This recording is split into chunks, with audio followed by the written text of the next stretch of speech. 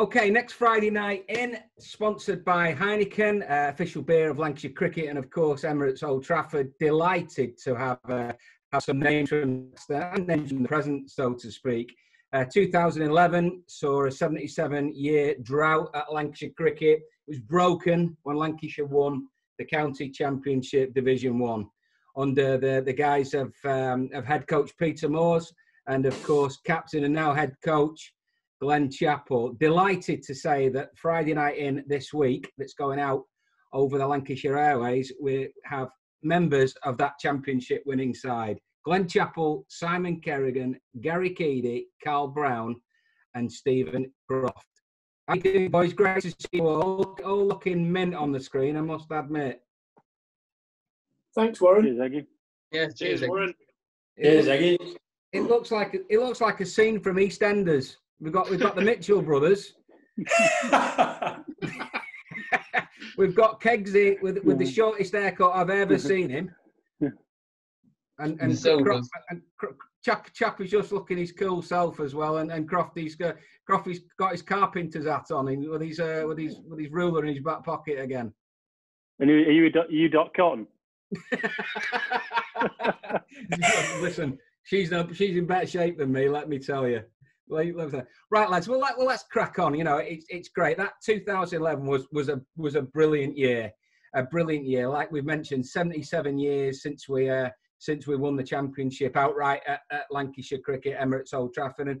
And Chappie, we'll start with you. You were captain of that side, and you were at the forefront of pushing that great set of players to the success that we had. What are your thoughts and what are your memories about that as leader? Yeah, well, I remember the sort of pattern of the season more than anything else. Sometimes people ask me about individual moments, and there were that many. You can't always recall them. Everyone's got the favourite bits. But generally, we started off with a young team that nobody really thought were going to challenge. I think the 2 years previous, we'd finished fourth both years, and we were strong. But we'd lost a couple of older players, and we were now down to a group of players who were making the way in the game. But the biggest thing I remember was the spirit within the group. We were a small squad because we were a bit short of cash because the ground was being developed. We were playing away from home. We were playing at Liverpool and other venues. But the small squad and the fact that there were mainly homegrown players of a similar age, there was a really good spirit there. And quite early on, we mentioned before the first game that I just felt that because we had a seemingly lack of experience, we needed to establish what we thought we could achieve. And I think everybody thought we could win the league, which, you know, obviously professional sportsmen do that. That's in their nature. They believe they're going to be successful. But as a group, as a collective, I think there was a feeling there. And then the next thing is that you always need a good start if you're gonna beat 8 other good teams.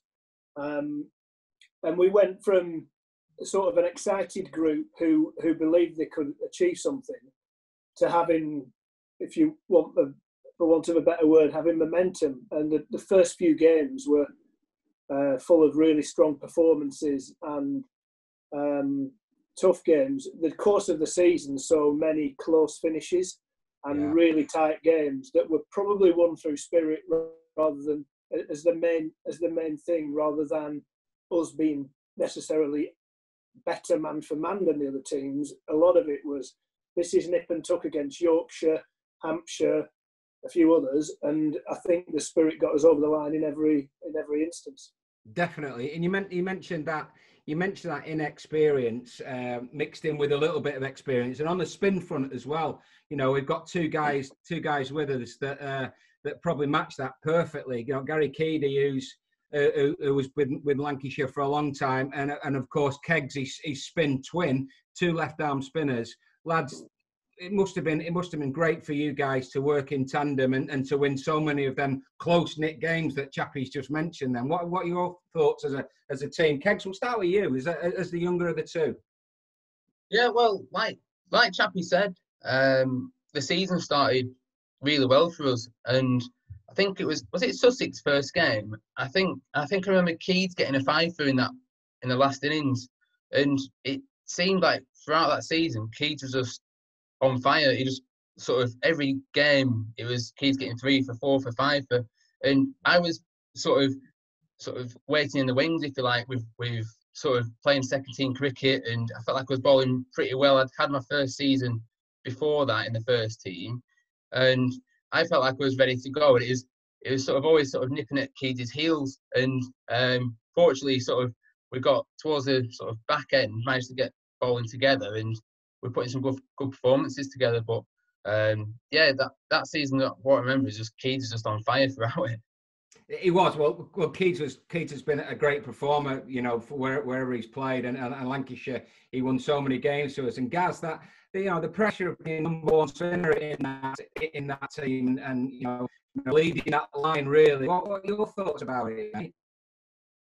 I agree with what everybody said so far, and for me personally, coming off the back of 2010 when I broke my collarbone, and watching a talent like Heggsy come in and take my place, I was wondering, A, am I going to play again? And, and B, how am I going to get in front of this kid? Because he's quite good. So, for me, my performances from 2010, arguably, that run of 7 games was as good and as good as I've ever felt, as good as I've ever bowled. So going into 2011, we were thinking who's going to get that berth, because Keggsy's obviously done well. And I think that my mindset had changed slightly, that I'm just thankful I'm playing again and doing well. We'd got a good team spirit, like Glenn said. We had the right man in charge in Morsey, who was driving it. Yeah. And we had a really good balance, which all seemed to come together. And like Keggsy said, going into the first game, we played well, and we stopped for rain, and we're thinking we're going to get back on, and we finally did. And the most extraordinary thing happened. Well, I think a bit of a bad with stats, but I think it was 7 for 22 on arguably one of the best wickets we've played on. Yeah, and it gives a great momentum going into the season. That's brilliant, and yeah, it was a big part, along with other factors, of bringing that trophy home, that very, very proud trophy. And Brownie, Carl, Carl, one of your best seasons, that championship winning season, nearly 900 runs. Yeah, I mean, I think for me it was my opportunity, really. I hadn't played much championship cricket before that year, and got the chance to bat at 3. I managed to keep my place throughout the season, so I think I had some really good performances in there.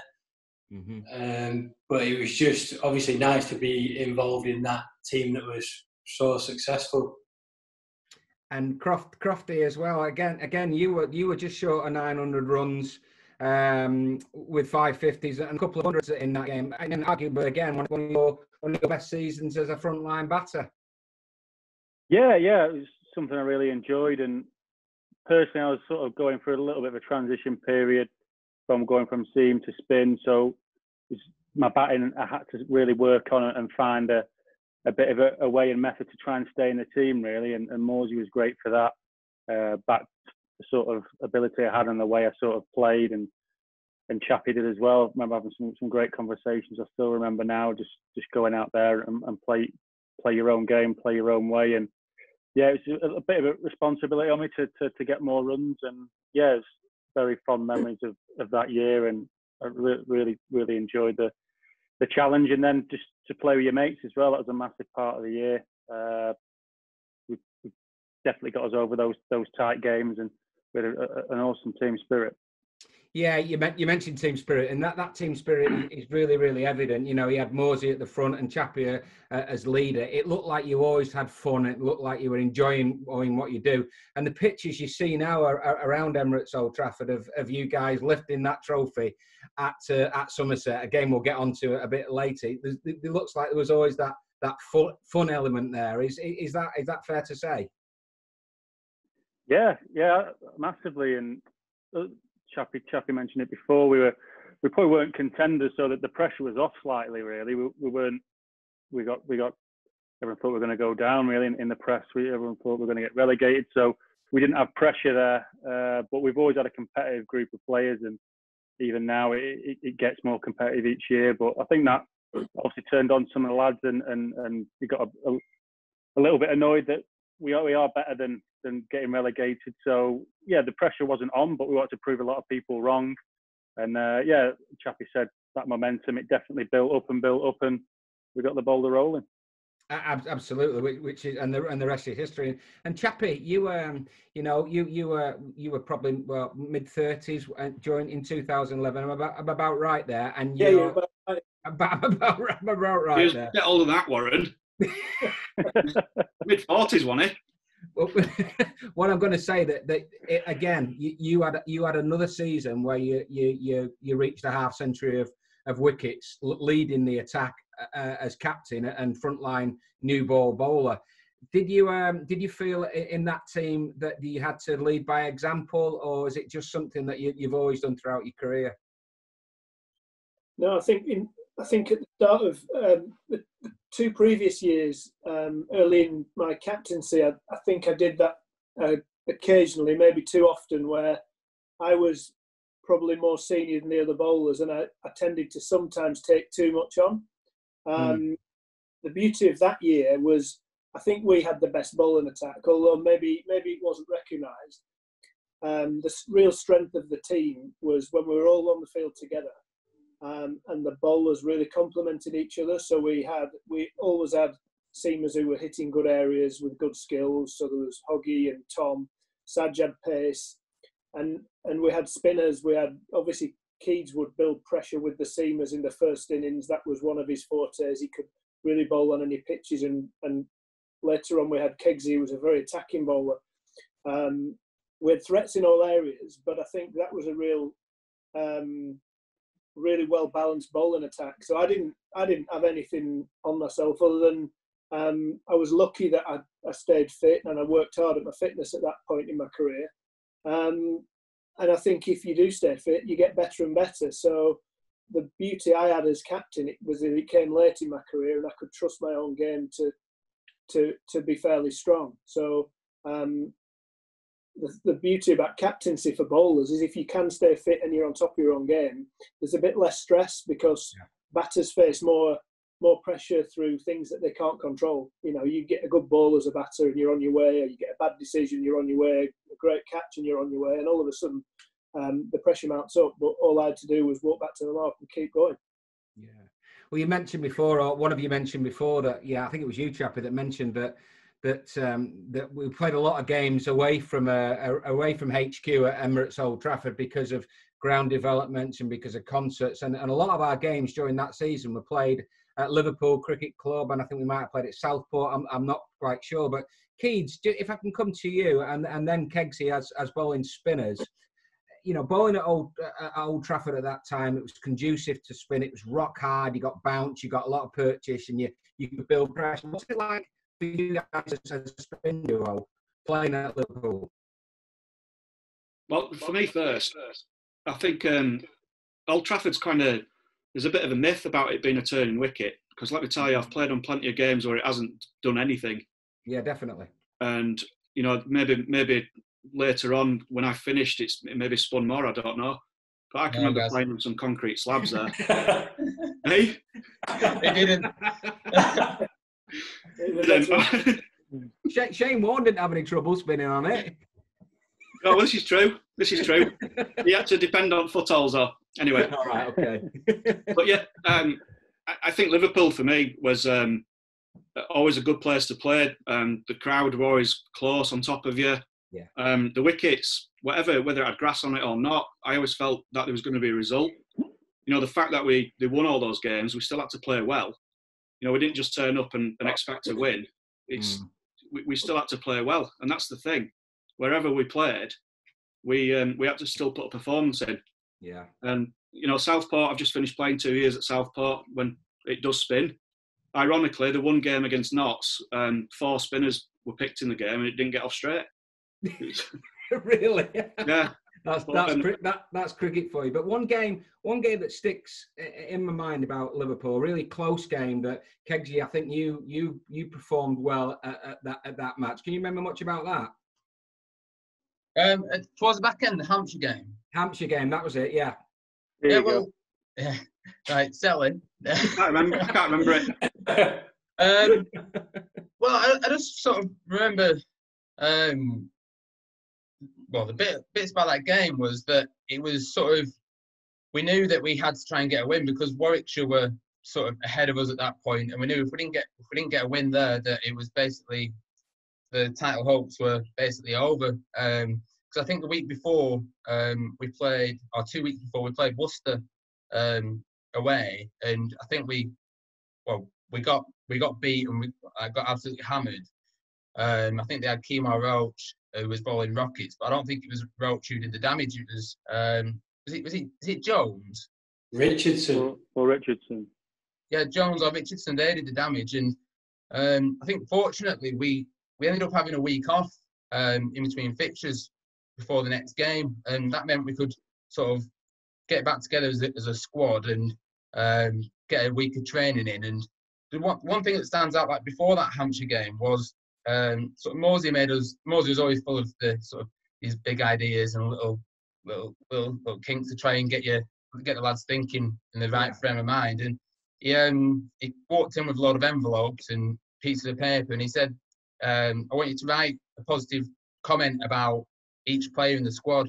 So you end up, everyone in the squad did it, and you ended up with 16, 17 pieces of paper in your envelope. And Really? so you took them home and you read them, and sort of my ones were all match winner, aggressive bowler, sort of belief in yourself. And I think that sort of had a little bit of a sway going into that game and going into the last two games, that it sort of reset the lads and made everyone sort of believe a little bit in themselves again and know that your mates are still with you and everyone's sort of going for the same goal. And if anything, I think that's what helped us get us over the line in the last two games. And it did help as well, like you said, the results that we'd had in the lead up to the back end. We'd won a lot of close games as well, so the lads' belief was there that we could get over the line in any situation. Yeah, it looked like that. I'm moving on to the batters with Brownie and Crofty. Brownie, you know, Emirates Old Trafford is renowned for being a good batting place, or it's renowned to be. It's always difficult to face the new rock there. But what was it like for you, you know, at the top of the order, then we'll move on to Crofty after, of batting at Liverpool for the majority of the season? I think Liverpool was a real mix. You could, if the weather was good, it could be really flat and you could get any score on it. But if there was a bit of cloud cover and there'd been a bit of rain a few days before, it could do all sorts. And it also spun as well later on in the game sometimes. You got value for shots though, didn't you? You got value for shots, yeah. But I think, like I say, you could get a real mix of wickets, so you had to be prepared to sort of play on any sort of pitch. And sometimes it was quite hard to tell what that pitch was going to be like. Sometimes it flattened out after the first innings, and second innings it was really tough to get wickets. So I think we had to try and adapt a little bit because we never knew what we were coming up against. But I think that made for some really great games. Definitely great viewing matches, and if that was the case, Crofty, that you know you didn't know as a home team what the wicket was going to perform like, it must have been very difficult for away teams to come there and try and bat on it. Yeah, and I think Keith's mentioned it before, when playing at out grounds, you 9 times out of 10 you're going to get a result if you get half decent weather. So that was always an incentive that there was going to be a result. So when the momentum sort of started building, it obviously helped us in our favour. For Liverpool, it was a great cricket wicket, really. There was a bit in it. There was a bit there for everyone. And as a batting unit, I think we all stuck our hands up, or even as a whole team. Mentioned some of the stats earlier that all the batters got close to 1,000 and a few over it, and a lot of the bowlers got to near 50 wickets. And no matter who it was, there wasn't that one or two guys that put the hand up for the whole season. The whole squad at some point or other helped with that championship, whether it be game one game and won the next game. It was a massive collective, really. And yeah, the batting unit was all about that, really, even down to when it got to Hoggy, Chappie and Keggs, and even Keeds now and then would block a few at night. But everyone stuck their hands up. Yeah, you mentioned, or one of you mentioned before, that the atmosphere at Liverpool Cricket Club, with the crowd being so close to you, a bit different from test arenas, but to get that atmosphere, there wasn't any more or any less people probably than there would be at a championship game, but because they're so closer, you got that real thought of excitement, didn't you?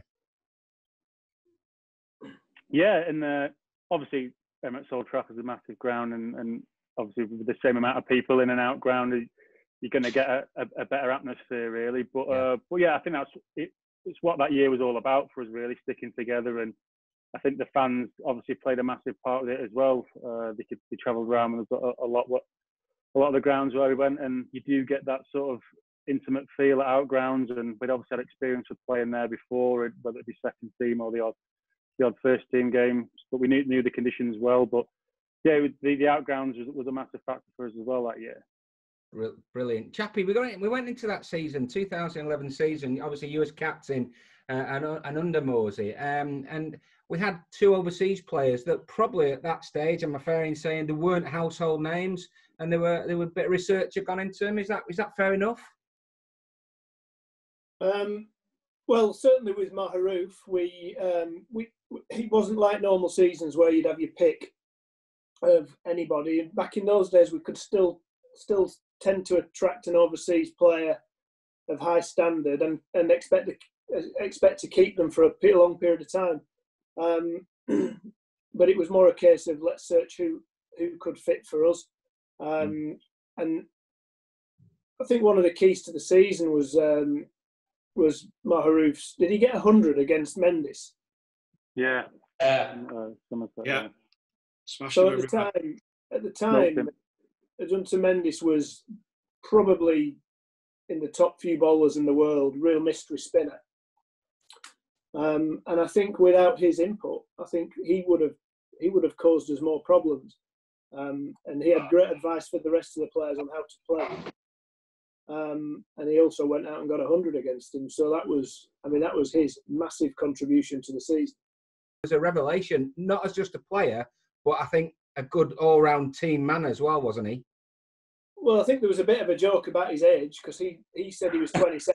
We all thought he was about 40. After one day in the field. Yeah, he used to move around like he'd actually played for 30 years. That's what I say about you, Glenn. Yeah. but I think he was in the middle of his career right then, and he was about right. You know, he was a good English style cricketer. He had the skills with the ball. He wasn't fast at all, but he ran up and hit the seam. He probed around on a good length, and he's probably an underachiever with the bat because his 100 against Mendes was real high quality, and he fitted in with the lads. He had a really good sense of humour, and he enjoyed the season. Yeah, lads, Keats, let's come to you about him. Was he, we laugh in the dressing room and we think you're a hell of a lot of time spent in that dressing room, and it's important that the right characters are in there, isn't it? Was he good from a teammate point of view? Yeah, he was just like us, really. Just fit in with a kind of like a like-minded bunch of lads wanting to do well for each other, and he got a certain amount of pedigree. He played international cricket. Yeah, correct. He wasn't a mug. But like Glenn said, at that time, Lancashire had been known to, when you talk about the Muralis and the Wasims of the world, attracting proper high-class overseas players. And Maharouf comes along, you think, who's this guy? But he was no mug. He had a decent first-class record and had played international cricket. So, but like he said, I think he'd kind of like got to the second part of his career where he tried to reignite it. I'm pretty sure Sri Lanka toured that year where he wanted to put a good shift in and maybe try and get back on the Sri Lanka side. Sure. Which that he had a hidden agenda there, if you like, to do well for us, which I think he'd have done anyway. But yeah, I mean, like Chappie said, the Somerset innings for me at Liverpool really, really got us going. And to take a bloke apart on that pitch, the way he did, was like, whoa, this guy can play. Yeah, serious, great to hear. Just on Roofy there as well. What fitted in with the year as well. I still speak to him now, him and Saj, and there's I think it was the last game, Rufy actually missed a couple of games and got left out, as did Sarju, who both of them have played quite a bit of international cricket, but especially those two, they would still put a shift in, whether they be carrying the drinks or around the group. They'd never sulk around or anything, and it summed them up as people, and especially that year that he was still putting shifts in off the field, and it was great to see as a player 2 international cricketers doing that for the club. We've got you 5 guys who are an integral part of that championship winning side, but we shouldn't forget really other players in that group that were main contributors. Kegsy, you're a bit of a stats man. Can you remember other big contributors in that team? Well, I think on the batting front, like Crofty mentioned, it was. I don't think we ever really sort of piled the runs on and got a sort of a first innings of 500 or something. It was always like all the sort of top order and lower order would contribute. But like I had a little, as you said, a stats man. I had a little look before came on, and like Hawks and Stephen Moore, they both got to 1,000 runs. I think it was in the last game they got to 1,000 runs. And like I said, with Crofty and Brownie, with sort of nearly 900 each apiece. Yeah, That's sort of your top 4 batters there. I think you guys batted 3 and 4, didn't you, Crofty, Brownie? Yeah, I was sort of 4. Batted 3 for most of the season, yeah. Yeah, and so it was a real team effort like that, combined with then the sort of Luke Proctor's sort of lower order runs, and like Chappie and like everyone down the order. It was sort of a real team effort, and that's sort of what we sort of pride ourselves on, scrapping away and making sure we sort of got to that sort of next batting point, or sort of got over the line with games.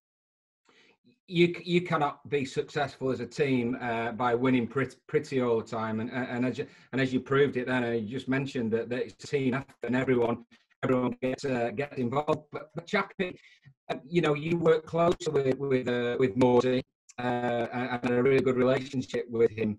And what was he like as a head coach at the time, and what was he like to work under? Well, he was excellent for me personally as an older player. He gave me enough space. He trusted that I knew what I was doing with my game, and he helped in every way he could. He was certainly never one to shirk any work, and he'd always front senior players up, and make sure they're putting in a shift. He wouldn't let people get to the end of their careers and start taking it easy. I think the earliest thing I remember was actually 2 seasons before the first game. We went out and we fielded for the first session, freezing cold day, and we were just okay. First game of the season, the opposition were 90 for 2, something like that. But he dragged me to one side at lunchtime and said, "You can't do that." And I said, "What do you mean?" He said, "Well, if you let them be like that for the rest of the season, we're going to get relegated." And I didn't really get what he meant, and he basically was saying that our intensity wasn't there. And he wasn't saying we were particularly bad. He was saying we're just like any other team, just going through the motions. And it was the first game of the season, and he wanted to see some edge to us. And it wasn't that he just mentioned it. In his own way, he insisted on it, and he drove the team forward. But with us, he did it really well, and I don't think anybody felt that there was anything other than the best intentions and a good coach having a good effect on players. But that stuck with us, and it built into the team over the course of years. But that was how he wanted things to run. And if things were running well, he was really positive, and he let you go. And that's the way he likes to work, because then he could work individually with players and use his energies in that way. But anytime anyone's taking the foot off the gas, and he was on it, and he would either deal with it himself or he'd get someone else to deal, the captain to deal with it. And when you operate like that, as long as you've got the players' respect, that will be okay. So it takes a special kind of coach to be demanding in that way. And that's the biggest thing I take, was somebody who I enjoyed working with. Still enjoy his company now, we're good friends. But also someone you respect enough to know that you're going to have to come to the office and graft and enjoy it. You just mentioned enjoyment there, and whether you're coming in to play a match or whether you're coming in to have a net session or a fielding session or a training session, lads, I don't know who wants to come in there. Let's try Brownie. Coming into work and enjoying what you're doing is a major contributor to success. Would you say that? Yeah, definitely. And just to touch on Mosey a little bit, I think for me, he really helped me as a young professional. I think he really made me realise what it was to work hard and what it actually took to become a really good player. And I think he got that into me really early. And I think I was at a point where it could have sort of gone, my career could have gone either way. And I think I probably owe quite a lot to Mosey and the time he put in with me. Because I think he is a fantastic coach. And that year, he was absolutely brilliant for the lads in the team and brought everyone together. So, yeah, I think Mosey deserves a lot of credit for the success as well.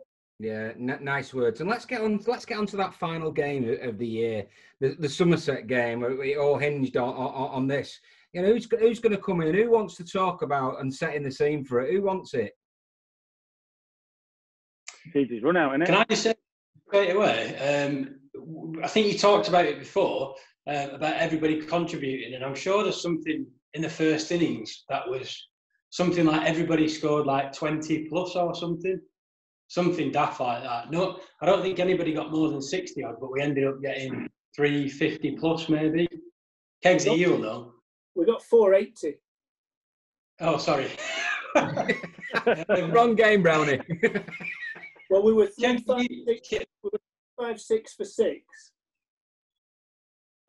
overnight. Oh no, at lunch on day 3, and we were 480 all out. So Chappie, that just while you're there, Chappie, you're looking at something in your study there. Do you want to turn your camera around and just show us that? Because I think you were showing it just off air before we came on, and I think it's amazing. Just talk us through it slightly. What we're looking at. Right, I'll show you. Final game. We used to do this every game. It's something we drew up on a session by session. There you go. Basis. So if you see the top 3 squares, they're the sessions on day 1. So at the end of every session, we'd write the scores up, and normally we would put whether we'd won or lost the session. And then at the end of the game, you can look back and decide how many sessions you won, and you can review the game. Yeah. And normally they'd last for a couple of weeks and they'd get thrown away, and you know, it'd just be a way to review the game and also keep you in touch with the game as it moves along. Yeah. But this one, Mosey very kindly saved it and framed and presented it to me. So as a bit of a reminder. So it's up in my office now, and it's. Well, that's incredible, and that's absolutely incredible. It just shows you what a game that was, and it's been signed by the lads as well. Can I see? Yeah, all our lads have signed it. Yeah. I'm down the right hand side. That's amazing. And let's get back to some of the things that happened. Chappie, that is brilliant. That's really good to see. But set the scene. Was that Keith? Was that a must-win game for us? Did we? What was your feelings going into that match? My feelings going into the game on the back of the Hampshire match, like when the lads said, we had to win the Hampshire game to give us any chance, and we did it in the fashion we did it. That gave us like tremendous belief that going into the last game, I don't think it was mathematically in our hands, but we knew that if we played well and we could get a victory and other results went our way, we had a chance. And I can remember being sat on the field day 2. I think Hill just got 100. They posted a reasonable overnight score, and it'd have been easy to just lie down and it just becomes another day. But because what was riding on it, it was almost like we can do this. And just as the game progressed, the more we played, the more we were in control of the match. And regardless of what was happening in the other game, we still had to focus on what we were doing, and that's the way the game went. Keggs, any memories from that game? Yeah, well, like Keith said, I remember sort of the Hampshire game. Everything was sort of a whirlwind, and like everyone was sort of jubilant that we're still in a chance with winning the league. And then I think it was the very next morning, we got the coach down to Taunton and get a little look at the wicket. And you're like, bloody hell, this is flat. Hope we win the toss and bat. And Chappie lost the toss and we were bowling, I think. And I think then Chappie, your hamstring went in it pretty early on. Yeah, 5th over, I think. I tore my hamstring, so I hobbled off. Went to see Sam, the physio, who got the scalpel out, ripped my hamstring out and tied it back up like a shoelace. And put some heavy strapping on. And about an hour later, I hobbled back out there. And the weirdest thing happened, because I've torn my hamstring, I must have done 10 in my career. And it was still really sore through day one. But, it was the last game, and I just thought, well, we've got a good attack, we've got enough players. If I have to just hobble around and bowl a couple if I'm needed, then that's what I'll have to do. And it was sore for day one, but somehow with the strapping and the treatment and everything that Sam did, it seemed to ease off. And in the end, I ended up playing a fairly decent part of the game, and that's never happened with a hamstring before. And ultimately, I'll never know because we didn't get it scanned. It was the last game, and it was full of alcohol by the end of the game. So Go have a rest. But it was a remarkable thing that happened, and maybe Sam just got his strapping just right, and it relieved the problem. But that's what happened on day one for me. And as I think Keith said, at 314 for 5 on day one in a game at Taunton, which is notoriously flat, in a game that we have to win, go back to the mentality of the players and think not many teams would win from that position at Taunton. So Keggs, getting back to you, what happened after that? I just remember sort of that first day it was really flat, and like Keith said, Hildreth and I think it was Joss, who was obviously at Somerset at the time, were going pretty well after tea. But I think that the main thing that Somerset's plan was just they're not letting us win. They just wanted a draw. Because I think they had it in for us from the year before when Notts won the league on the last day of the season against us at Old Trafford, and I think they felt that they sort of owed us one from the year before, and I think that mentality for them sort of made them bat a lot more defensively than they needed to on that sort of wicket. I think they could have sort of put us under a lot more pressure in that sort of evening session or afternoon evening session, especially with sort of Chappie struggling with his hamstring as well. But I remember coming off that after day one thinking we've done pretty well there because the wicket's flat and we got a couple of wickets towards the end. And I just remember going into sort of day two, I felt that we were in a decent enough position because I was backing our batting to be able to sort of get a score and sort of like it was like I said, we've just got to take whatever chance we can get at trying to win the championship. And I know we're sort of joking about we can't really look at sort of what's happening elsewhere, but I know all the lads were. I think the Warwickshire game was on Sky, and all the lads were sort of checking the phones, checking the scores, having a little sneak into the sort of the lunch area, looking at the scores, and but yeah, I think like sort of after that first day, we're sort of still pretty positive about it, even though we'd lost the toss and we were sort of they were 350 for 5. And we batted Crofty. What happened when we batted? What, first or second innings? First innings. I know we'll touch on second innings in a minute. Just hold your horses. We've got you and Brown and Keedy's story yet. Yeah, so I think it was 480 we posted, and Brian alluded to it earlier. I don't think there's any massive scores. Everyone sort of chipped in really. I think Maury, myself, Brownie. It's looking down. Hoggy and Kerrigan got 40. I think he put Kartik into Morrison's. He keeps telling us. He's framed his bat now, but yeah, it's sort of typical. Obviously, would have liked someone to kick on, but his contributions all the way down the order, and I think we still play in in a positive fashion. Obviously, it dictated that way. If we wanted to win the game, we had to push on at times. It was a great platform for us to then have another crack at them with still quite a bit of time left in the game. And if I'm not mistaken, I was watching the TV, watching the scores, on hour by hour. Their innings was Peter and just meandering Chappie. What was the scores off your stats on your wall? So we had 100 lead first innings. Yeah. Somerset were 105 for 5 overnight on day 3. So they were 5 in front, 5 down. So at that point, we'd fought our way in. And I remember a conversation.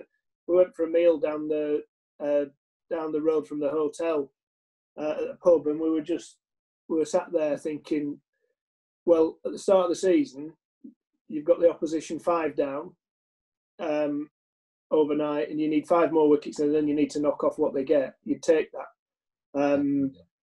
The one thing in Somerset's favour was the pitch was still flat, fairly placid, not doing too much. And I think we were pretty tired. We'd had a long season, and it was everything we had left, basically. That's where that was. And then, we're going to get to that inevitable moment, aren't we, where we just couldn't finish him off and we'd nearly given up. And then some bloke who never hit the stumps in his career and so seldom fielded at backward point. Was it backward point, Keith? And I'm at mid-on, so I'm backing to throw up. And it was never missing.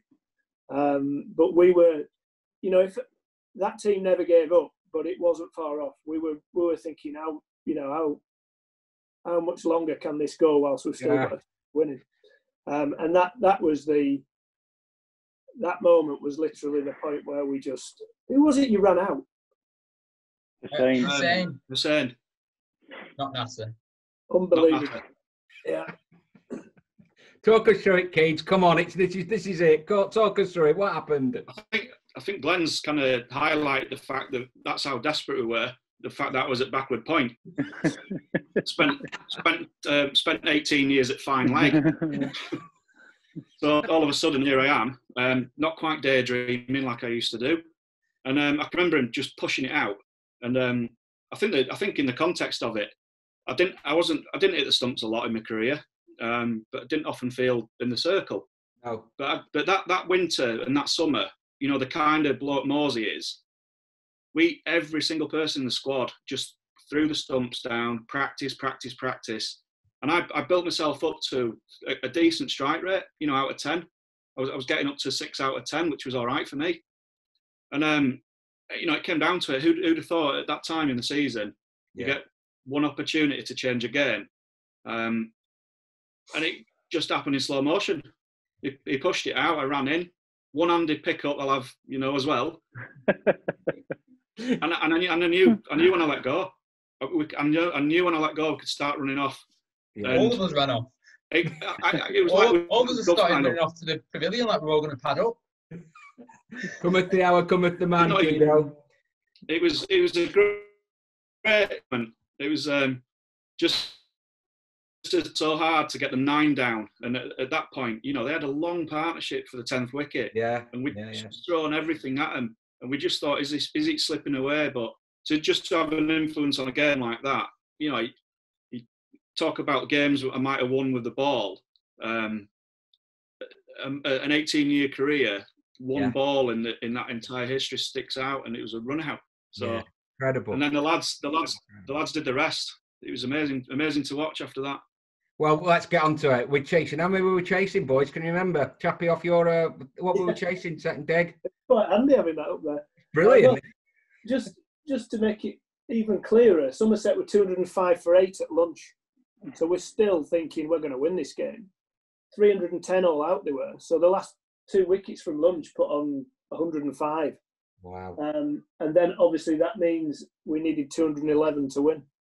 211 to win. Oh, how long left? What was it? 30? Was it 28 overs or something? Yeah, it's a tiny bit before tea, and then a session after tea. Yeah, we knocked them off in 29.1. So I think we had a few more overs after that left. But we had I think 32 overs to chase them down.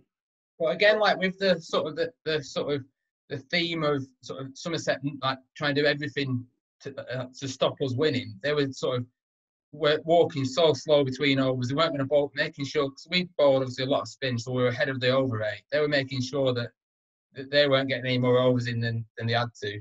And, tying the shoelaces every 2 minutes. Yeah. I think we had Pete Willie and Sharpie as well, who were umpires. I don't think they were hurrying them along either. No.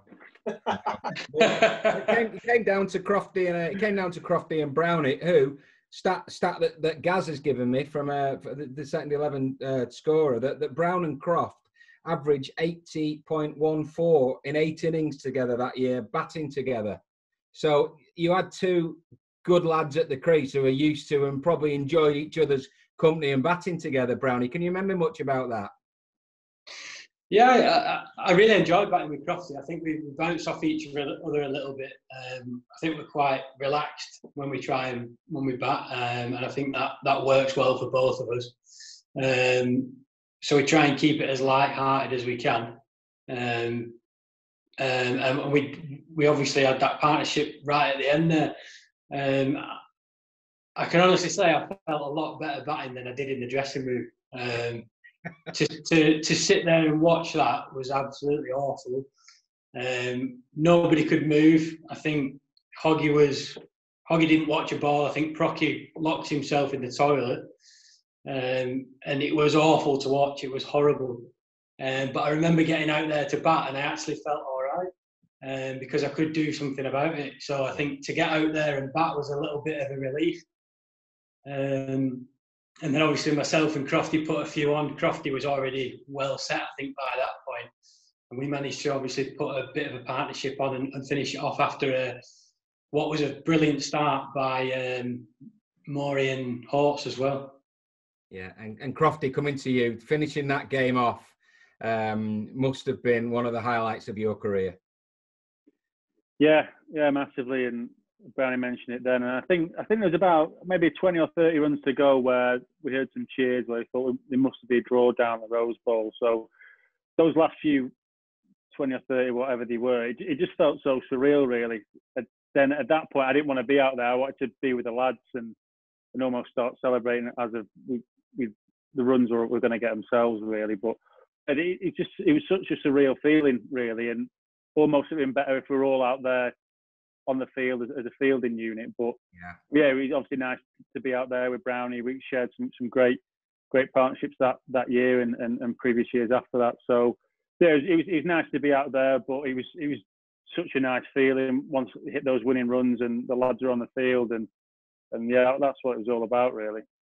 Absolutely, and you know there's 5 of you there who played massive parts in that season, and the great players and the great eras of Lancashire cricket, and you were up there with everyone really on what you achieved that year, and I think now with the fact that you know your careers are where they are, you can always sit back and look with pride and with absolute pleasure of being part in a championship winning team that will never ever be forgotten at Lancashire, and that must be a nice feeling, Keto.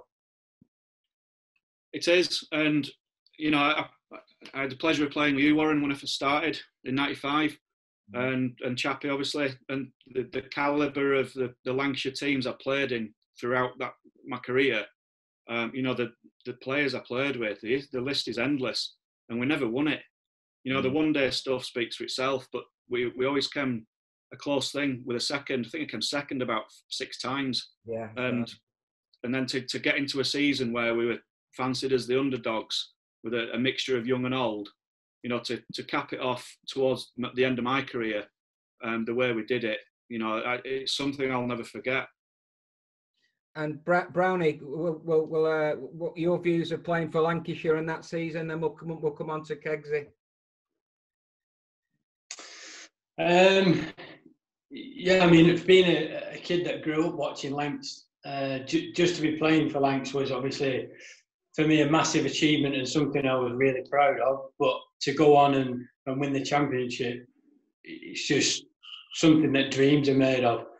And the feeling at the end when Crofty hit the winning runs is, I think, a feeling that I will never get again.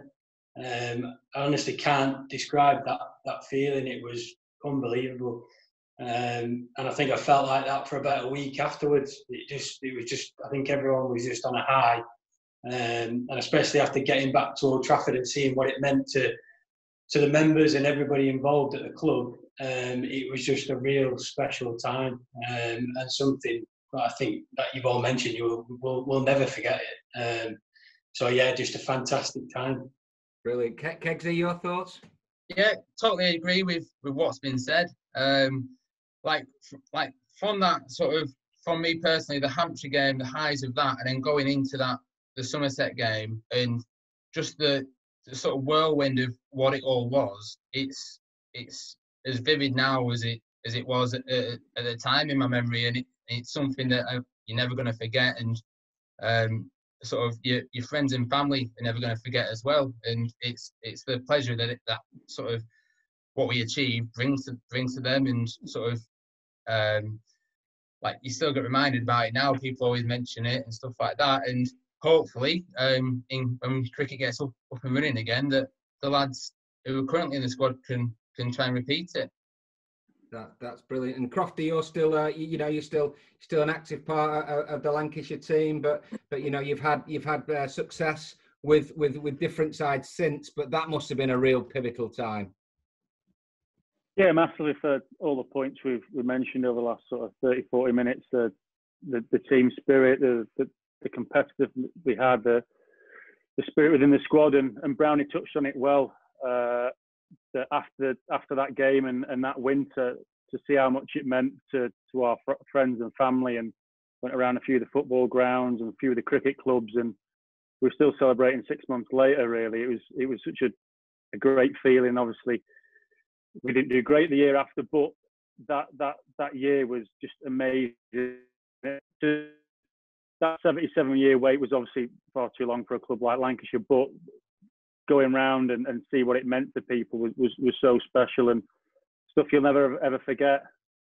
That's a really good point. And Chappie, we'll finish on you and it, but you're head coach of the club now, and you see what success on the field means to the rest of the staff around, whether they be conference and events guys, the partnership guys, the hotel guys. It means a hell of a lot, the success on the field for Lancashire, and that was no different, was it?